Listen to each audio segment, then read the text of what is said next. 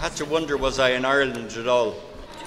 We never come early to meetings, but then I thought, we've got a new kind of Irishman and Irish woman here. So praise the Lord. You know, it's wonderful to be here together this morning. I want to thank Patrick Walsh and his team for opening up the church and for hosting this meeting here this morning.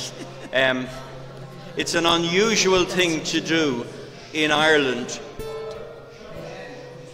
for a church to host a meeting that Israel is the subject.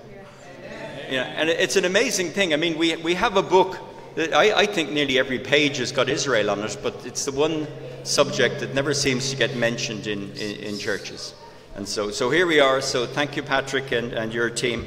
It's wonderful to do that. It hasn't been easy, actually, to find venues in Ireland, and a little bit more feedback still, is there?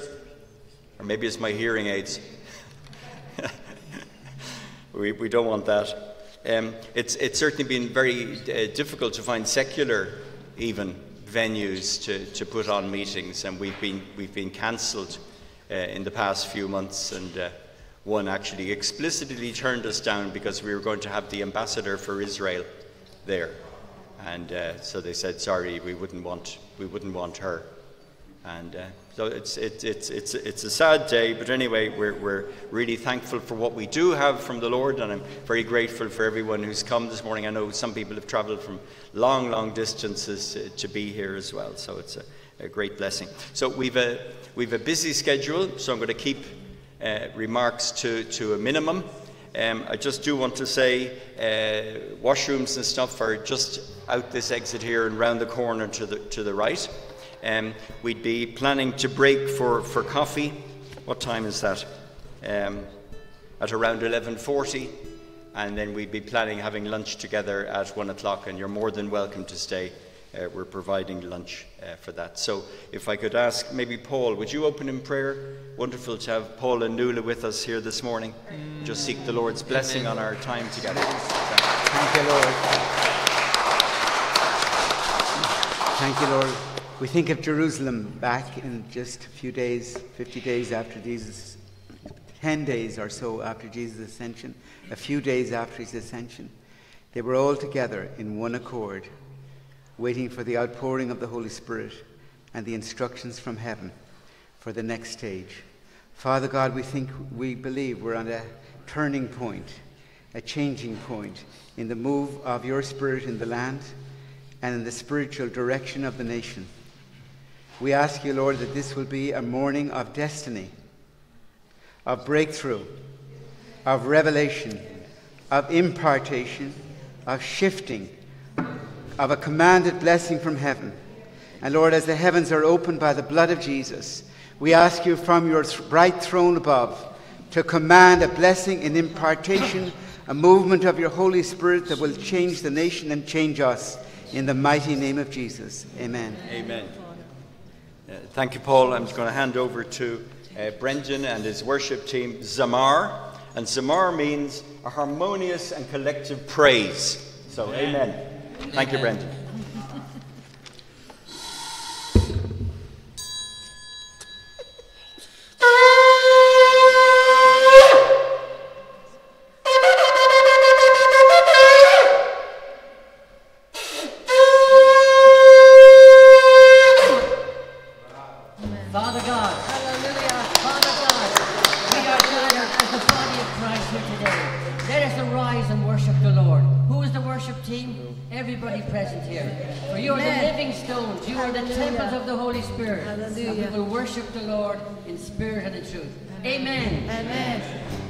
Gadol Elohai, Shiru ki gadol Elohai, Kol echad yireh, ki gadol Elohai,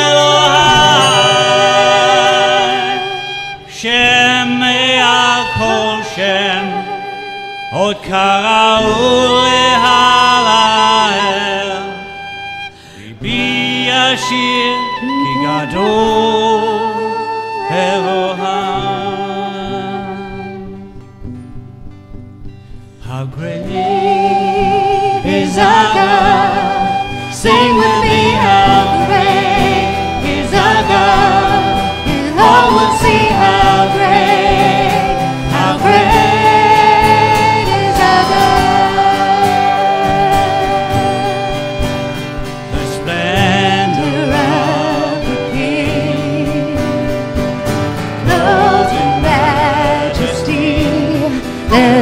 earth rejoice, let all the earth rejoice. He wraps himself in light, and darkness tries to hide, and trembles at his voice, and trembles at his voice. How great is our God! Sing with me, how great is our God! And all will see how great is our God. Age to age he stands, and time is in his hands, beginning and the end.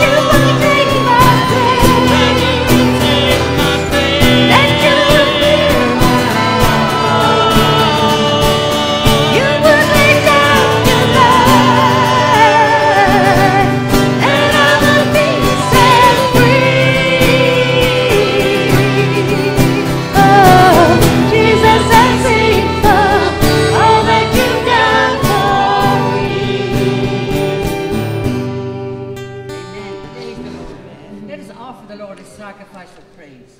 He is worthy of all the glory and honor and praise. Hallelujah. Praise the Lord from Kerry, from Limerick. Amen. From Tipperary. Come on. From Cork. Amen. From Carlow. We praise the Lord in this land. You are worthy of all the glory, honor, and praise. Hallelujah. And Father, I pray that you receive our prayers today through Jesus, the coming Messiah. Lord, we have much to say in this land. But Lord, we have no knowledge until we know you. Lord, we have no knowledge until we know the word of God. Would you forgive us in this land, Lord, for our ignorance and lack of understanding. And I pray that the Ruach, that the breath, a new wind, Lord, coming up from the islands into this nation, running through all this nation, Lord, so that there will be a harvest of souls, so that the children, Lord, would learn what it is to praise and worship. Lord, we're small people with big prayers, and we serve a victorious God. And in the book of Revelation, it says that they overcame by the blood of the Lamb and the word of their testimony. And nothing can stand in front of you, Lord. So we're encouraged in the company of one another. We're encouraged by believers. We're encouraged by your word. Amen, Lord. Would you do it, Lord? Would you do it? Have mercy. Mercies, Lord, over judgment. Lord, do not look at the Dáil today for a moment. Look to the hearts of your believers and our prayers, Lord. Have mercy on them, Lord. They do not know what they are saying or doing. Father God, we need you. Father God, we need your Son, Yeshua. Lord, we need the ministry of your Holy Spirit and the Word of God. Oh, you can do it, Lord. You can take us simple vessels and do something amazing. Amazing. We've made you too small in our sight, Lord. We magnify the name of Yeshua over this whole land, over every church, every pastor, every corner, every high hill and low place. We speak the name of Yeshua in reverence and in love. And we pray that it would be a new day, a new season. We give you all the glory. Jesus.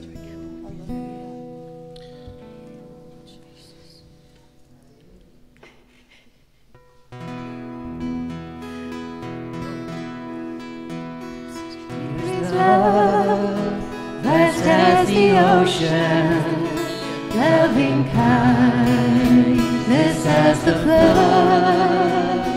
When the Prince of Life, our ransom, shed for us His precious blood, who is love will not remember, who can cease to sing His praise.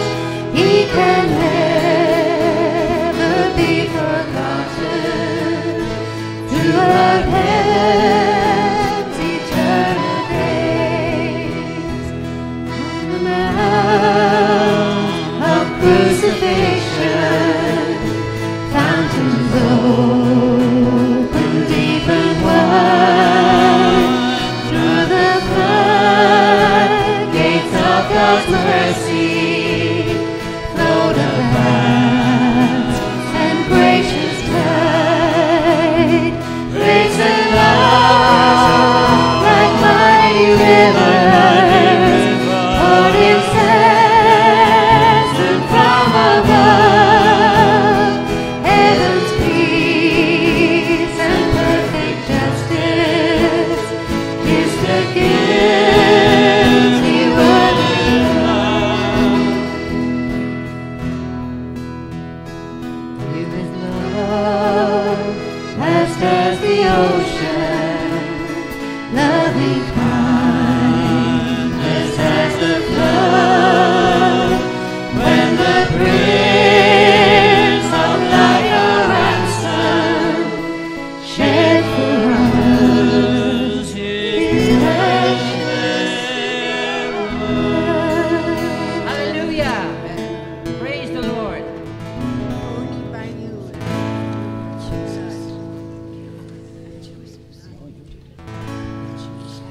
And the angels cry, Hail the Lamb, who was slain for the world.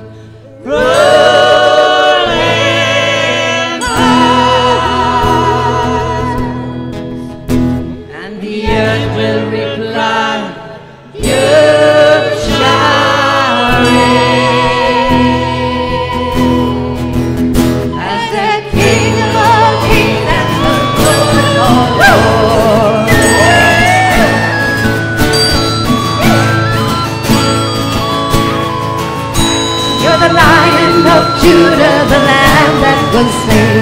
You ascended to heaven and evermore will reign.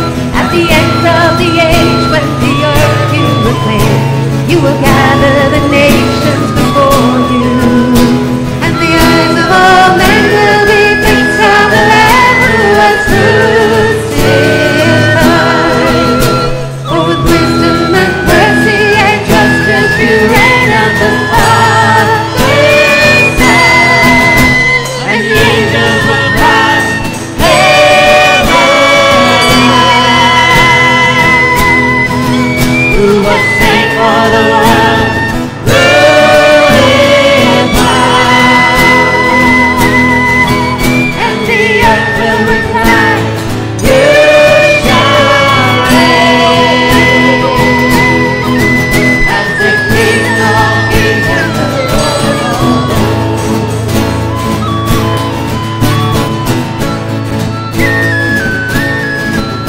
There's a shield in our hand and a sword at our side. There's a fire in our spirit that cannot be denied. As the Father has told us, believe you have died for the nations that gather before you. And the ears of all men need to hear of the Lamb who was crucified, who ascended to heaven and was raised up to reign at the Father's side. And the angels will cry, Hail,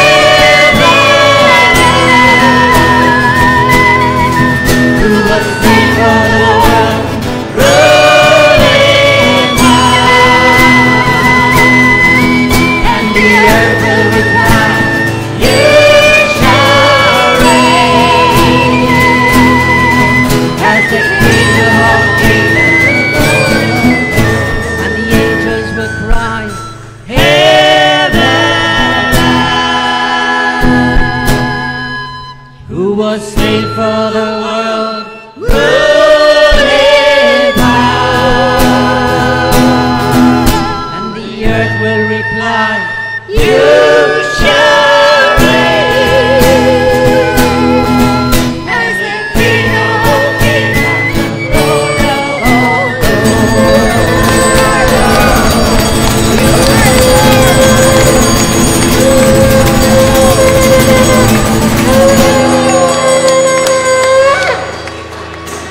Amen. Praise the Lord. Hallelujah. Father, that as we're worshiping, as we're teaching, as we're listening, would you be healing each and every one of us, wherever our bodies hurt? Would you send your ministering angels, Lord, that we will go out of this place singing and dancing in the Lord. Amen. Lay your burden down.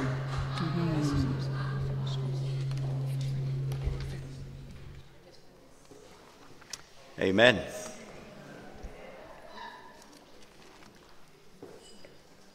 We're being rewired in the background here, so please don't let it distract you. I'm not being rewired. Praise God. Not yet. That day's coming.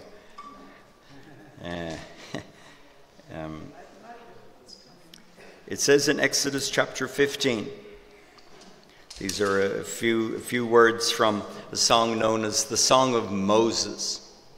And the Song of Moses is actually taken up in the book of Revelation again, and it's a song that we will sing in the future. It's the song of those who haven't been marked by this world, by the devil, and haven't taken the mark of the beast upon themselves. And they sing this song, and this is just a part of it. Verse 11, chapter 15 of Exodus. Who is like you, O Lord among the gods, with a little g? Who is like you, glorious in holiness, fearful in praises, doing wonders? And these verses just really kind of struck me. The first thing is God is glorious in holiness. Right? What does that mean? We have a religious thing about holiness. Holiness really, in essence, is one of a kind, out on its own, unique, nothing like it, set aside for extraordinary purpose. And so we should be a holy people too in that sense, but God is the only one that we can really truly say that he is holy. There is no one like him. We need that sense of who God really is. We get so caught up on all the things that are going on and the turmoil in the media and so on going on around us. We need to know who God is. And it was a very good question to ask. The son of, Pamela and I were just reading this during the week from the book of Judges, and the father of Samson, his name is Manoah, and he asked God, he said, "What is your name?" It's a good question to ask. And the reply he got was in essence this: "It is wonderful." And we sing this, don't we? His name is wonderful. But actually, we miss out on something by having the translation of that term. It is wonderful. The name of God is wonderful. Actually, the word in Hebrew is pili. And that's the Greek word, or the Hebrew word for miraculous, astonishing, right? The name of God is miraculous. God is astonishing, right? Do you expect God to do miracles, to be astonishing, not only in your life, but the life of the church in Ireland? Oh, have we hope that God will move, that the day of small things won't be the only day for the Irish church, right? We need to know this. God is a miracle-working God, and I want to speak about some of the miracles God has done in times past. Why? Well, I do love history, because it tells me that what God has done, God is doing, and God will do in the future. And I'm reminded what Jesus said at the wedding: the best wine is kept till... Amen. And we can lose this sense of wonder who God is, you know. I don't know how many are here this morning. Miracles. Everyone in this room is a unique miracle of God. You and I would not be here unless God had done a miracle in our lives, right? The natural course of events would not have taken us to this place. Either this place physically here this morning, or the place we are with God in our own lives. The natural course of events would never have taken us there. We would never have evolved there. It took a miracle of God to bring it about in your life and in mine, right? How about God does a miracle for a whole nation of people, right? Whoa, this is God scaling up what he's done in our lives. Right? He's done miracle for the people of Israel in the past, and the miracle he's done in our individual lives that has led to here today, he plans to do again, right? On an unprecedented big scale for the people of Israel. Amen. So we can lose our sense of wonder of these things. So the fact that God has actually miraculously kept the nation of Israel over thousands of years is of incredible hope for me personally. If he can do that for them over such a long time span and in such a miraculous way, surely he can do the same for you and I with our short little lives as well. So almost God's dealing with the nation of Israel is a proof text of God's nature and character and how he will deal with you and I as well in our own lives. But I don't want to talk about you and me, because so often in the churches it's all about us, right? And God wants us to look at something of the bigger picture here together this morning. And I'm amazed by the Jewish people and what a miraculous nation of people they actually are. Their story is unique. There is absolutely no other nation like them on the face of the earth. And so we can call them a holy nation, right? There is a sinful nation, but they're a holy nation in that they're unique, and God has set them aside in his own plans and purposes, you know, for a special occasion. We can easily lose the sense through familiarity. We can lose the sense of wonder on all of these things. And I want to open with some words of Mark Twain, and this is really familiar to some in the room, and it may not be familiar to others, but, you know, repetition sometimes is a good thing. And I just want to... the sense of wonder of Mark Twain when he wrote this. He said, "If the statistics are right, the Jews constitute but 1% of the human race." Less, actually, I think. It suggests a nebulous dim puff of stardust lost in the blaze of the Milky Way. Properly, the Jew ought hardly to be heard of, but he is heard of, has always been heard of. This is over 100 years ago, by the way, 150 years ago. He is as prominent on the planet as any other people, and his commercial importance is extravagantly out of proportion to the smallness of his bulk. His contributions to the world list of great names in literature, science, art, music, finance, medicine, abstruse learning are also way out of proportion to the weakness of his numbers. He's made a marvelous fight in the world, in all ages, and has done it with his hands tied behind him. He could be vain for himself and be excused for it. The Egyptian, the Babylonian, the Persian rose, filled the planet with sound and splendor, then faded to dream stuff and passed away. The Greek and the Roman followed and made a vast noise, and they are gone. Other peoples have sprung up, held their torch high for a time, but it burned out, and they sit in twilight now or have vanished. The Jew saw them all, beat them all, and is now what he always was, exhibiting no decadence, no infirmities of age, no weakening of his parts, no slowing of his energies, no dulling of his alert and aggressive mind. All things are mortal, but the Jew. All other forces pass, but he remains. What is the secret of his immortality? That's the question he leaves with us. What is the secret of his immortality? And I think the answer is found on so many pages of the Bible, but we could look to Jeremiah chapter 46, verse 28, where God says, "Do not fear, O Jacob, my servant, says the Lord, for I am with you. For I will make a complete end of all the nations." That includes Ireland, by the way, to which I have driven you, right? God may make a complete end of Ireland. We have no guarantees. But God is saying, here's a guarantee: I will not make a complete end of you. I will rightly correct you, for I will not leave you wholly unpunished. So the first thing is God saying to Israel, I am with you, right?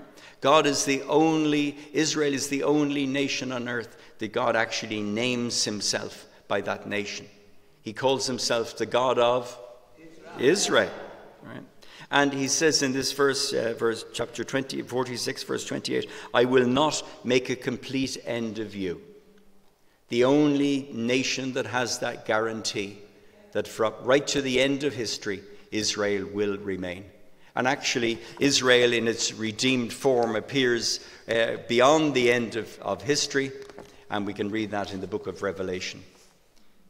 Something eternal about the nation as well. And we've been grafted in, by the way, to that eternal Israel. And so it's easy to forget what God has done. It's something unprecedented. Israel is not a nation like all the other nations. They never have been, they never will be. It's very interesting. Mussolini looked back at ancient Rome and he tried to restore it. He failed. Saddam Hussein, this is coming up a little bit more into our own time, he tried to revive, remember Saddam? The older ones of us do anyway, you know. He tried to revive the glories of ancient Babylon, right down to, I can remember looking at a Time magazine or Newsweek back in 1981 or something like that, and there were the rebuilding works of the ancient city of Babylon, and I think it was every 10th or 100th brick, Saddam had his name stamped on it. Right? Just like Nebuchadnezzar did that with his bricks. And so these were the ambitions of Saddam. And he didn't come to such a great end either. Hitler, he tried to revive the Holy Roman Empire. And that's why it's called the Third Reich. The Holy Roman Empire was the first kingdom. And there was this attempt to revive the ancient glories. And he went to his own place. The Shah of Iran, do you remember him? Right? Well, his big downfall was a big dinner party held at the ancient city of Persepolis, you know, and he held this great party, and that was kind of basically the final straw for his people, and that was the end of Saddam. He was trying to restore and look back to the glories of ancient Persia, and it was his downfall. And then the Irish, what did we try to revive? A cúpla focal, right? And most of us, that's about it, sorry, on Will Cadagum. We all know that one as well, but we haven't done really so well in over 100 years of trying to revive our language, But no thanks to the Irish, no thanks to the nations of the world, the nation of Israel is back in its land after more than 2,000 years of exile, assimilation. As Peg reminded us online there during the week, speaking the same language, having the same faith, reading the same holy book, worshipping the same God as their ancestor did like 3,000 years ago plus. No other nation, even on any one of those parameters, ticks the box. Israel ticks all of them. Coincidence? Or is this a miracle, the hand of God? There have always been some Jews in the land of Israel. Well, I got to put a caveat on that, except during the time of the Christian Crusaders. Christians got rid of the Jews in the land of Israel. But apart from the ministry of so-called Christianity, right, there have always been Jewish people in the land of Israel, a remnant. Right? The majority, as we know, were scattered to all the nations of the earth, and there was a byword in times gone past, the wandering Jew. We used to have a plant at one time in our home, the wandering Jew, and it was kind of a byword that they wandered the nations of the earth and they didn't have any land of their own and no place to call their own. And the persecutions would arise from time to time and they'd move on. And I remember on a very poignant Zoom call I was on a year or two ago here with some Irish Jews, and it came round to troubles in Ireland and so on. And one of the men on the call said, I have my bags packed. And another man said, isn't that the story of our people? We always have to have our bags packed. It was such a sad thing for him to say. And this is a family who's lived in Ireland for over 100 years and so on, but never really at home. And this has arisen for the Jews wherever they've been. They prosper for a while, and then persecution comes, and they have to move on. And so 2,000 years almost of this around the nations, right? And here's the tragic thing. God actually scattered them out into the nations as his judgment of them. The Bible is quite clear of that, and Moses warned them, right, of this as well in their lives. But here's the thing. When they were scattered, should there not have been Christian homes in all the nations of the earth where the Spirit of God had moved, where the doors would have been thrown open and said, welcome, people of God, come in. We love you. We want to bless you. We want to do you good in the name of the Lord. Where did that happen? Surely that was an opportunity, really lost. The church wasn't there for them then.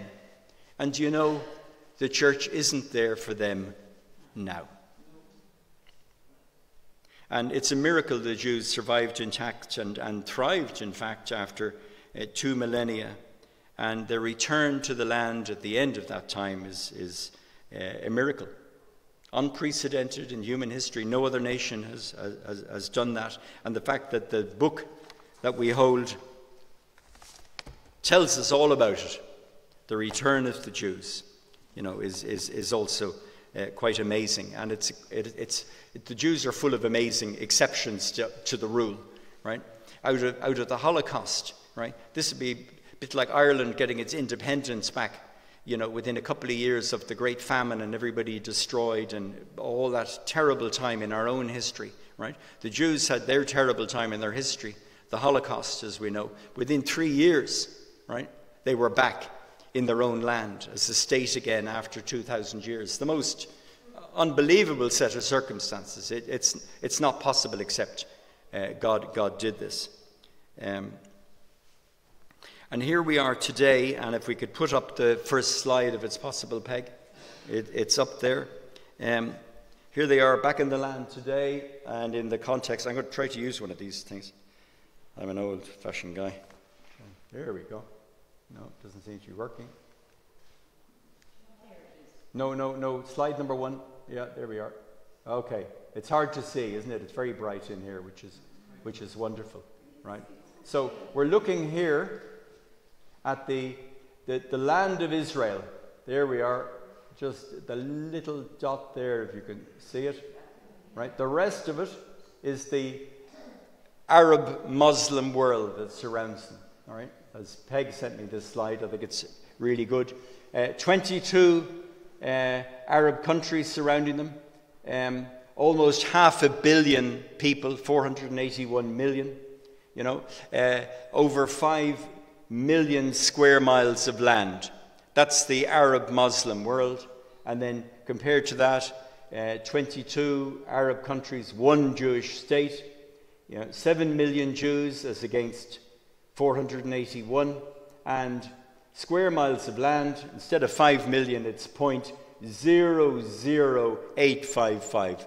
Tiny little dot, the land of Israel, and there they are. They're surrounded, and we don't have time this morning, but it's a really worthwhile study to go back into your Bibles, particularly in the book of Genesis, and have a look at the roots of this conflict today. It's a very ancient roots, right? Obama and Biden and Blinken and all these other ones, our own Taoiseach, they ain't going to solve it. Right? It is not solvable, right? Because at the roots of the conflict is a spiritual issue. And it can only be fixed spiritually. And essentially, at the roots of this is a counterclaim to the covenant of God, right? By Abraham's other descendants, Ishmael and Esau. So there's a claim, is Isaac the one? Is Jacob, called Israel, the one through whom the covenants and the promises of God descend down to the Messiah Jesus and all that he has done for them and us and will do for them again in the future? Or does it come down the other line that leads to Islam with Muhammad, the promised one? That's not the God of the Bible, but the God of the Quran. And they make the claim to the promises spiritually, and they make the claim to the land physically as well. They say it is ours. The covenant has been given to us. And they're very open and clear about this. It's only the stupid West and many Israeli politicians, to be quite honest, right, who actually don't get this, think that, well, we can do a deal. No, you can't do a deal. The deal is not possible. And to be fair to Palestinians and the Arab world, they're very open and honest about this. It's only ourselves who get our heads in a muddle in this, right? So the solution to the conflict is a spiritual one, and we need God to move. Amen. Right? And we need to... Hold on. Oh, we have it up on the slide, don't we? The next one. It's pray for the peace of Jerusalem. That's what we need to be doing. And we actually have a lot of leaflets on the back there, but we're contacting churches right across Ireland and looking that tomorrow, 2 weeks, churches would set aside a few minutes at their church meeting, put aside the politics, right? That whatever you think of the problem, we do know that God needs to move and provide the solution. So it's utterly uncontroversial for every church to pray for the peace of Jerusalem. And we're calling Sunday 2 weeks for churches actually to do that. So just moving on, Jew hatred is not a new phenomena. It's not caused by the occupation of Palestine. It's not provoked by big bad Netanyahu. If only Israel had a better prime minister or whatever. It's not the right-wing Zionists. It's not the settlements, so-called, and so on. Jew hatred is as old as the Jewish race, the Jewish people itself. The world has always seen the Jews as being a problem. They saw the Jews as a problem long before there was the state of Israel, and they see the Jews as a problem today. The hatred, the reason for that hatred has changed from generation to generation, but the hatred has remained the same hatred. And this battle affects the whole world, this spiritual battle. And it's affecting Ireland today big time. Somebody once described anti-Semitism as being a shapeshifter, and I think that's a good way to describe it. And it's been really quite alarming. I'm sure you've been watching the news and so on, to see the rise, not just globally, but in Ireland as well, of Jew hatred. You know, and for the Jewish community in Ireland have said to us, like, for the first time ever, they feel unsafe. We've had people saying our families during the war, when they were living here, did not feel unsafe, but they do now. Right? That's a terrible shame on us, and to have our own politicians chanting, some of them, from the river to the sea and calling for ethnic cleansing, and quite openly, one or two have actually said, I mean, the state of Israel needs to cease to exist, basically, right? The Zionist experiment has failed, and it needs to end, right? It's amazing. And even from Australia, they've had chants in the streets that have been allowed to pass about gas the Jews. You know, this is an extraordinary thing. What other people, you know, does this happen to? And we have a Jewish friend who's also a believer, and says he doesn't speak Hebrew in public in Ireland, doesn't want to be identified as being Jewish in any way, because he feels this risk to himself as well. And it's hard to overstate the shock that the events of October the 7th were to the Jewish community, not just in Ireland, but all around the world and so on. And in Ireland, no other ambassador, if we could put up the next slide, is treated the way that our ambassador, or the ambassador of Israel to Ireland, is. She's a sweet lady. You really need to pray for her, and I'm sure some or many of you do. Dana Ehrlich.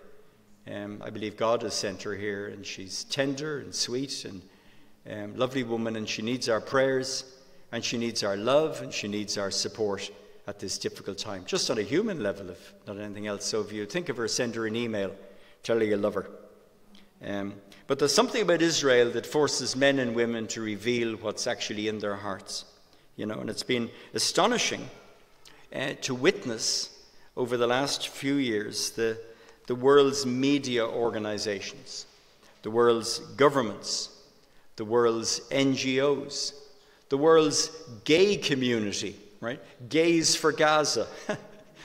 They wouldn't last 10 minutes in Gaza. It'd be straight off a rooftop, or worse, you know. I mean, but the intersectionality, this is one of the buzzwords of our age, you know.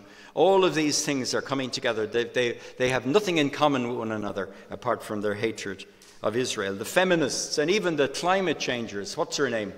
That young girl has been up there. Yeah, Greta, right? It's no longer climate change. It's now she's moving on to...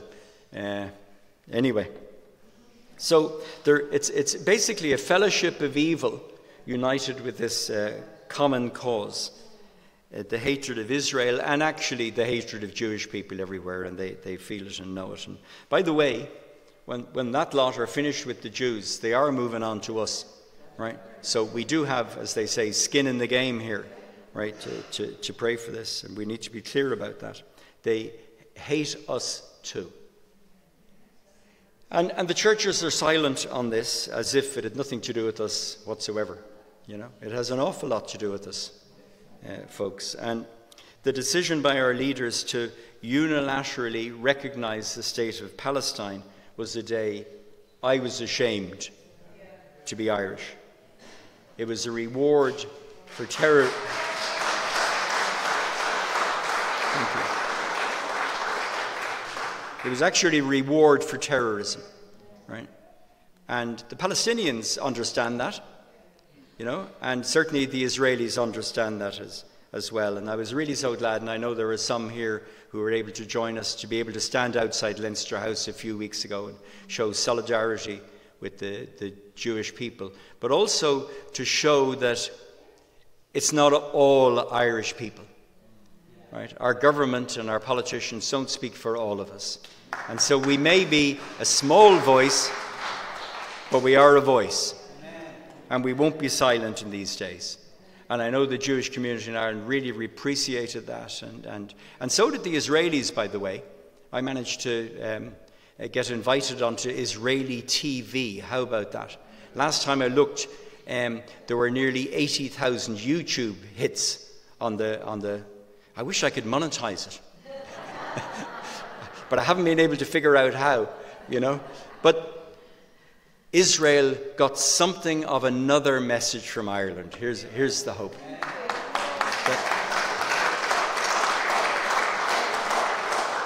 And they need this. Going back a few years ago, Pamela and I were walking the streets of Jerusalem wearing these Irish T-shirts, right? And somebody called out to us, "You're Irish. I thought that you all hate us." What a reputation, you know, to have. It was terrible to hear those words, right? And thankfully I was able to say, no, there are some of us, we're a new type of Irishman and Irish woman. We love Israel. We bless you. We care for you. You're not alone, right? But, you know, in past generations, there were Irish men and women who loved the Jewish people. Did you know that? We're not the first, right? We come in a long line of wonderful Irish men and Irish women. Irish men and women who understood the plans and the purposes of God for the Jewish people. And they did what they could do in their generation, and now it's our turn to do what we can do in our generation. And some of the names that spring to mind is a man called Henry Grattan Guinness. Don't know if you've heard of him. Yeah. There was a woman called Mary Elms. Who's from Cork? Mary from Cork. You know, and she saved Jewish children in Vichy, France during the war. And we went out to have a look at Yad Vashem in Jerusalem. And sure enough, there's her name, Mary Elms, Ireland. Wonderful. One, you know. Righteous among the Gentiles. Praise God. And then there was a man who's from Longford or down around that direction? Anyone from Longford? Oh, there's a handful. John Henry Patterson, right? And he was from, I think, Coulambre House, possibly, down in Longford. And, you know, I mention these names because as a little nation, you know, we do delude ourselves at times, but we like to think about ourselves that we punch above our weight, you know, that we're this little voice on the world stage. But actually, there's an element of truth in it. We do at times punch above our weight. And the men and women I've just mentioned there had an impact, and I don't have time to talk about all of them, so I've just picked one. And it was the first one, because when I was in Jerusalem, somebody said to me, "Thanks for the Guinness," you know. And I said, "You're very welcome," you know. But actually, I was thinking of a different Guinness. Because the Guinness I was thinking of was an evangelist and a preacher of the gospel in Ireland in the mid-19th century, and he moved to England as well at that time. He was a grandson of Arthur Guinness, the man with the pint, you know. And he wrote and taught extensively about the end times. I actually have two of his main books at home.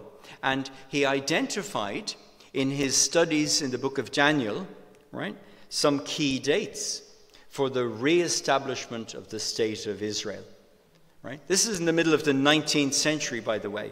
And he said 1897, 1917, 1923, and 1948. That's kind of pretty remarkable record. And so 1897, the first Jewish Zionist Congress, right, led by Theodor Herzl, who said within 50 years of this there will be a Jewish state. He was spot on, but he was a year out. It was a year later. Not bad, right? 1917, the Balfour Declaration was signed, which was really, it wasn't a legal document, but it stated that as on behalf of the British government, that the Jewish people did have a rightful claim to the land. In December 1917, same year, the British finally expelled the Turkish occupiers from what was known as the land of Palestine at the time. I'm coming back to this in a minute. 1948, of course, right, the re-establishment of Israel on the 15th of May as a nation. And believers all around the world celebrated, right, the inerrancy of Scripture and God fulfilling his promises. Right? I wouldn't suggest, by the way, going back to the Bible yourself and working out the dates for the Lord's return, because he's told us those dates nobody knows. But he did tell us we can know the season. So let's not get ourselves kind of tied up on all of these things, but we can look back and see the faithfulness of God here. And then after his death, Guinness died in 1910, so he didn't actually see the mandate and the Turkey being expelled and so on and so forth. But in 1917, there was war, and if you remember, the Turkey entered the war, and they had this vast, strong Ottoman Empire, and Palestine was just one little province within the mighty empire. And Britain went to war against Britain. And if you remember Britain, Winston Churchill, if you know your history, right, he was in charge of a disastrous campaign at a place called Gallipoli, right, and the British forces lost a huge number, and they were bogged down on the beach. So there was no pushover, right? The Turks were no pushover, right? Well, come 1917, the British were trying to push into the land of what was known then as Palestine, right? They were bogged down at Gaza, and this is 1917. And the general just wasn't making a breakthrough, and he got the sack. And there was a new general appointed, a man called General Allenby, right? He was not over the moon about the appointment. He knew how difficult this was and it was going to be. And he was depressed, and he was sitting at his home in England depressed about this, and a friend came to see him, and his friend was thrilled. His friend said, "Allenby, it's 1917. He said, "I have a book at home, right? 1917 is the date. You're going to be in Jerusalem by Christmas." And he showed him the book and encouraged Allenby. And so, armed with encouragement, Allenby went out, and of course he defeated the Turks, and he entered Jerusalem. Not a shot was fired in the defense of Jerusalem. And there was another miracle in that. What was the miracle? Well, it was two. Number one, the Arabs had a proverb saying it's not possible to take Jerusalem, except the proverb was more flowery, and it said this: "When the Nile flows into Palestine, then shall the prophet from the west drive the Turk from Palestine." Right? When the Nile flows into Palestine, and when there's a prophet from the west. Of course, the prophet was from the east, it was Muhammad, right? And the Nile, how is that going to flow into Palestine? It didn't flow that direction at all. Well, the British built a pipeline and piped water up from the Nile for their troops. And the story went out, whoa, the Nile has come to Palestine. And then Allenby, Al-Nabi is his name in Arabic, and it means prophet of God. Now, is this really a coincidence? So the Arabs just laid down their arms when it came to the city of Jerusalem because they were really spooked, you know. And it was a miracle, right? And through the life work of Henry Grattan Guinness, all of those little things of faithfulness that he did had a very big consequence down the road. And so the Irish had a role to play in all of this. And we could go on and talk about the other Irish men and women, and it's a wonderful stuff. So Guinness looked forward to that. We can look back to it. And here's what Guinness wrote in 1878. He said, "However impossible it may appear that Palestine should ever again be the home of a mighty Jewish nation, Scripture leaves no room to doubt that such will be the case." Amen. Where did he get that from? The Bible, right? And so we could say, thanks for the Guinness, just like that Jewish man did, right? I mention these because these men and women are part of our legacy, right? And it's important we don't forget them. We're their descendants. And we have a responsibility for Ireland. Every one of us. It's never forgotten me. Paul, I'd like to quote you when you're not here, but I will quote you now. You are here. Paul said to us at the end of one meeting somewhere, he said something along the lines of, "You are the government of Ireland in waiting." You know, I've never forgotten it, and it's actually true. And we need to develop that mindset, right, and take responsibility for our own people. Anti-Semitism, hostility to Israel, it's not in our DNA. It can be learned, and if it can be learned, it can be unlearned. And so I was kind of thinking, Peg, if you could put the next one up, it would be great. This is Peg's design, if you can see it so well.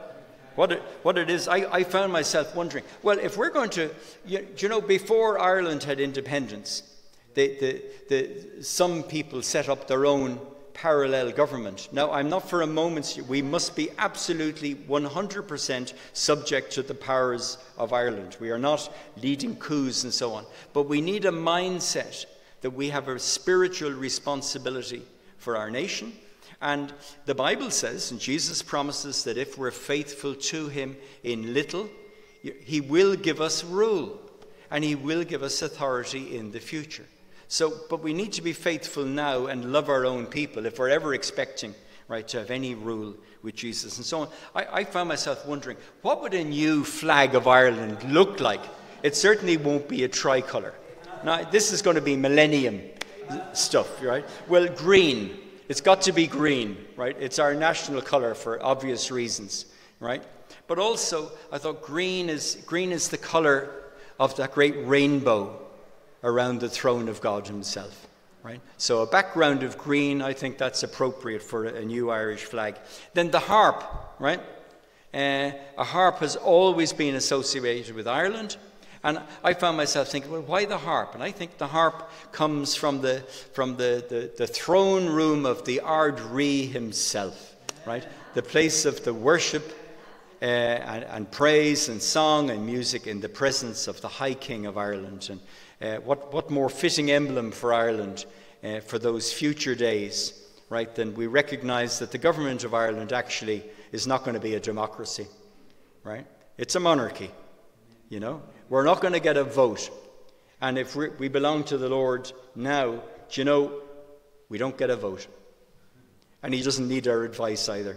We just need to put ourselves at his disposal and say, yes, sir, whatever it is. And I feel really uncomfortable doing this, right? And can I just say something about one thing that really upsets me at times in leadership, and I'm sure it's the same for others who are pastors here, right? Things need doing. And you go and ask somebody to do something and they say, I'll pray about it. Now, that's fair.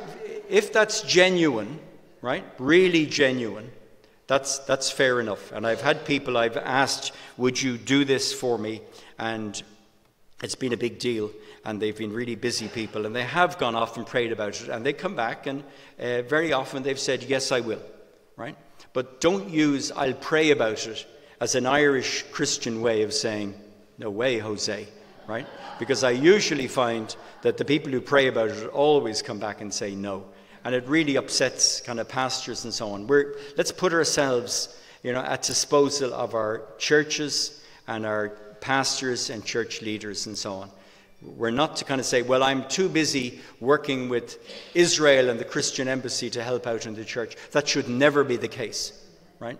If we're in churches, and we should be in churches, we have a responsibility to 100% give ourselves to the building of the church of God, right? In this land and in your own locality as well. And then finally, the 12 stars, right? The Star of David, and there's 12 of them representing the tribes of Israel. And this is God's European Union, right? This is God bringing the nation together and under God's rule from his chosen place, which is the city of Jerusalem. That's where God's going to rule from. And I'd just like to speak for a few minutes, and I'm just watching the time, about Jerusalem, and then we'll call this to a close. Right? Jerusalem was called by Jesus, right, the city of the great king. Jerusalem is Jesus' city. And at the end of the day, the battle at the moment is in Gaza, and very possibly next week, right, a much larger front is going to open up big time up in the north, right, with Lebanon. And that's been going on for months and really underreported, or maybe not reported at all really in the media, and everybody's going to be shocked and horrified and so on. But there's 80,000 Israeli citizens can't live in the north of Israel at all for the last 6 months because of the daily bombardment and rockets coming in and all the rest of it. And this has got to be sorted out, and it will be sorted out, but Israel get the blame for it. But so what's new? Jerusalem is a funny old city, because it really doesn't have much in the way of natural advantages. I remember the first time Pamela and I went together, and Pamela said, "Where are the mountains?" And I said, "What mountains?" And she said, "Well, the mountains around about Jerusalem. You know, the song that we sing, you know, where are the mountains?" Well, they're not really mountains. You know, you want mountains, you better go to the Alps or somewhere like that, you know. And then when it comes to look kind of if you want kind of great ancient monuments and stuff like that, Israel is pretty thin on the ground. You know, the walls there are like 400 years old, and, you know, I know they're digging up stuff and so on, the city of David and so on, but these great monuments that other nations can boast of, the pyramids, or you go to Athens if you want to see these great ancient temples and so on. Jerusalem's not really it's not the place for that either, you know.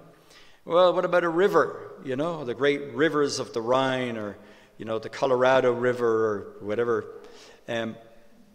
Jerusalem's river, it doesn't have one. Well, not yet. It's going to have one, you know, one day, you know. So natural advantages, Jerusalem really doesn't have much going for it. But it has one advantage over all the other cities of the world, and it says in Psalm 132, it says, "For the Lord has chosen Zion. He has desired it for his habitation." It's going to be where the great King comes to live when he does come. And so Jerusalem is the city of the great King, and Jesus called that himself. And if it's the city of Jesus, the nations need to be very careful what they do with the city of Jerusalem. It's his city. It's not even a Jewish city. It's the city of God. It's the city of Jesus himself. And, you know, it's what we think of the coming of the Messiah and so on, the second coming. That's the great church expectation. It should be. Actually, it's really rarely preached on, by the way. But the coming of the Messiah is 100% a Jewish expectation. Did you know that? 100%. It's a Jewish expectation. Maimonides in the 12th century wrote, "I believe with perfect faith that the Messiah will come, and though he tarry, I will wait daily for his presence." And, you know, Jews do wait daily for his presence. I was at the synagogue in Terenure there a few weeks ago, invited to a thing, and they prayed, "May the Redeemer come unto Zion." And the congregation loudly said, "Amen," right? They know they need a Redeemer, and they know where he's coming to as well. And so Jerusalem is ground zero for the whole world. And what happened in Jerusalem in the past has affected every single human being on the planet, and it's affected you and I here. Our sins were forgiven in Jerusalem. Spiritually, you and I were actually born in Jerusalem, but we can't go into that.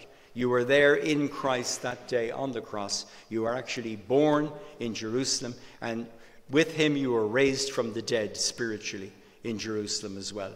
So that's why if you've been there and feel an affinity to the city of Jerusalem, it's actually because you're a native. You were born there, you know, and you're only going home if you do go there. Do come with us this year. We're planning to go out in October, and if you'd like to come, we'll give you information at the back at the desk there. But Zechariah, just finishing up, Zechariah, it says, there's a coming game changer of a day. We mustn't forget God is still the God of miracles. And it said, "In that day his feet will stand on the Mount of Olives, which faces Jerusalem on the east. And the Lord shall be king over all the earth." Amen.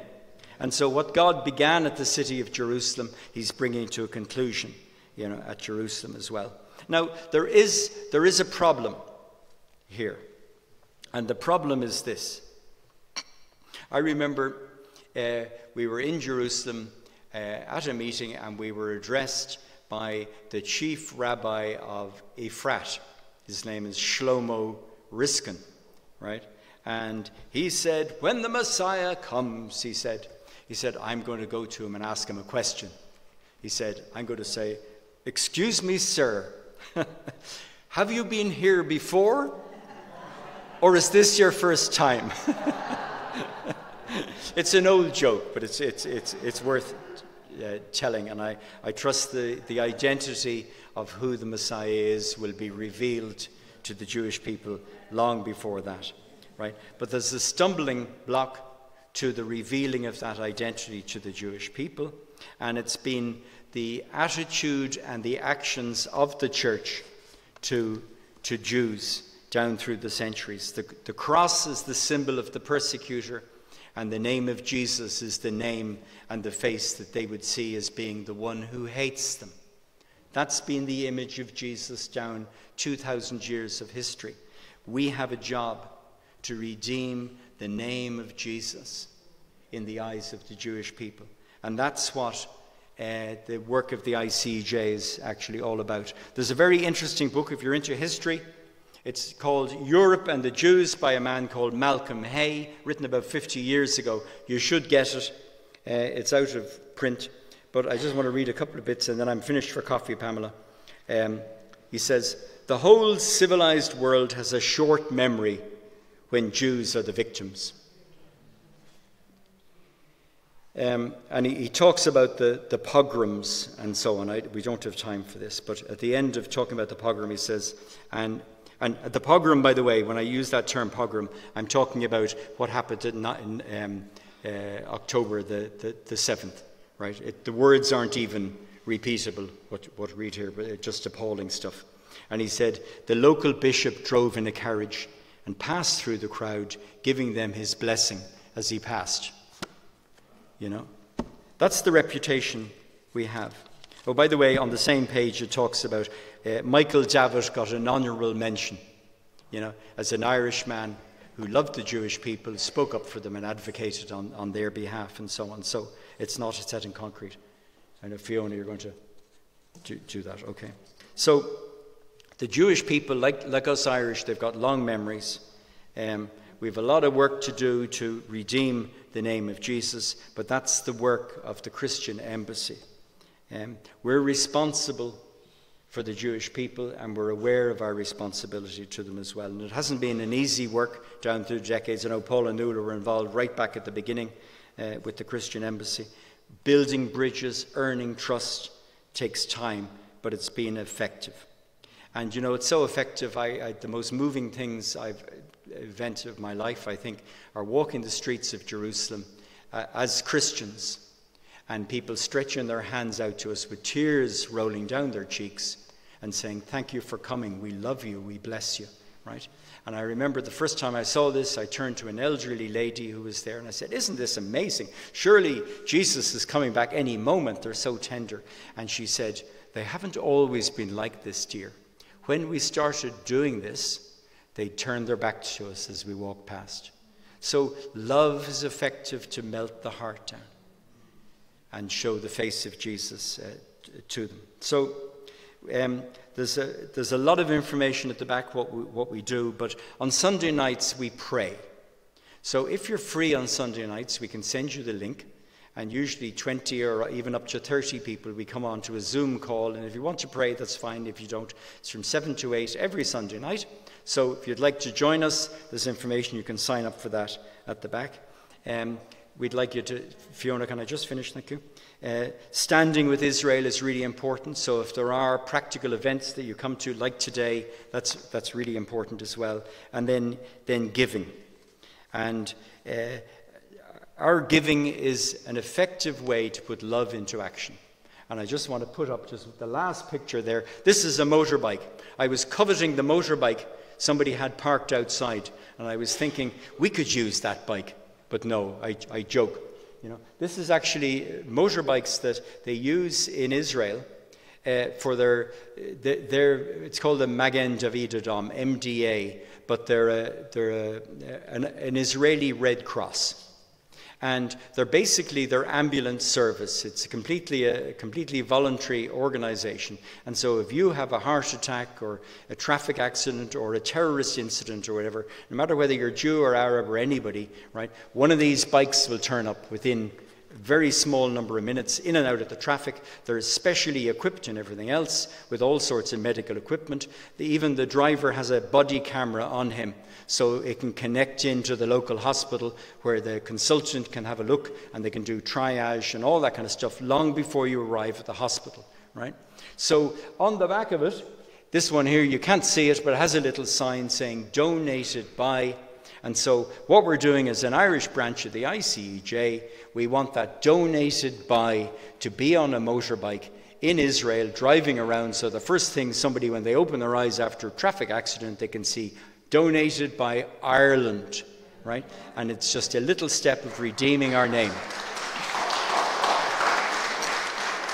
So there's information on how you can do that at the back, and bank details and all that kind of stuff. But I know I'm under pressure, I'm into overtime here, so I'm just going to ask the basket to be passed around, Fiona, if we could do that, just for a collection to defray expenses. But there are leaflets on our National Day of Prayer, and there are leaflets in our partnership for saving lives with regards to this motorbike as well. So if you'd like to be involved in that, please sign up. So thank you. Nuala, just one word and then it's coffee. I want to say something. I just want to read a scripture concerning the debt we owe Israel as you're giving. Now, this is the word of God. And a lot of people say, oh, I believe in the word. But when it comes to Israel, they don't believe in the word. All of the word. This is one Bible. They say the old and the new. We're in the new, we're not in the old. It's one Bible from beginning to end. Romans chapter 15 says, for if the Gentiles, that's you and me, have been partakers of their spiritual things, and haven't we been? We wouldn't be here except that. Their duty, the word of God says it's our duty, is also to minister to them in material things. And material things include your money. You see, and now, you know, the Christian Embassy magazine tells you all the things they do, not just the motorbike. That's what they're hoping to do, something new. But they have done so many things. The special ministry to Holocaust survivors, incredible things. And so it's your duty to give it out of your pocket. And I know, I've seen the work they do. I've seen the sacrifices of those involved in it. So let's obey the word of God. Amen. Thank you, Nuala. We're going to break for 20 minutes, and then I'm going to ring a bell. So, Bull unplug. Isn't that right? Yeah. And if we could come back then promptly, and we'll keep on time for lunch. Okay. Thank you very much. No, perfect. No, look. I actually had it on my notes, the same verse. So, but we ran out of time.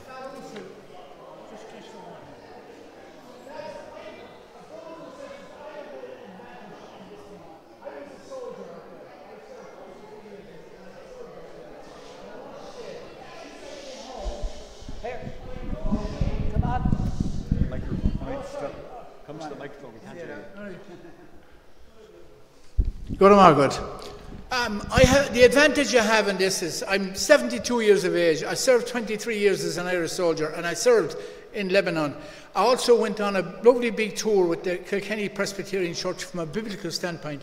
This man today, Psalm 115 verse 1, to God be the glory, he made my day for me and my wife to come here today.